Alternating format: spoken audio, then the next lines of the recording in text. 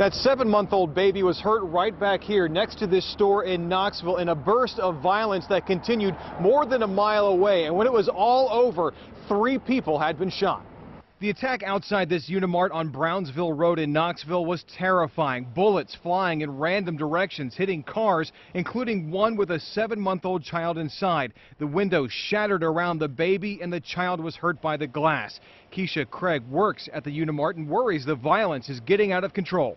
It's just really sad for the kids. And being though there was a baby outside, and the person didn't have no care for themselves either. That was just after 9 o'clock last night. Less than 5 minutes after this shooting and about a mile away, there was more gunfire, this time in the Beltzhoover neighborhood on Michigan Street. After the shootings, 2 victims showed up at UPMC Mercy with gunshot wounds. A third was taken to Allegheny General Hospital. Pittsburgh police now say they believe both shootings are connected.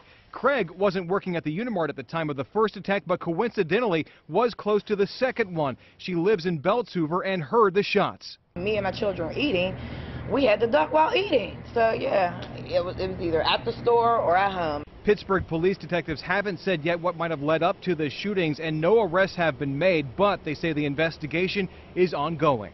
At last check, 2 of the victims were said to be stable. The 3rd victim was in critical condition at the hospital. The baby's injuries from the flying glass are said to be minor.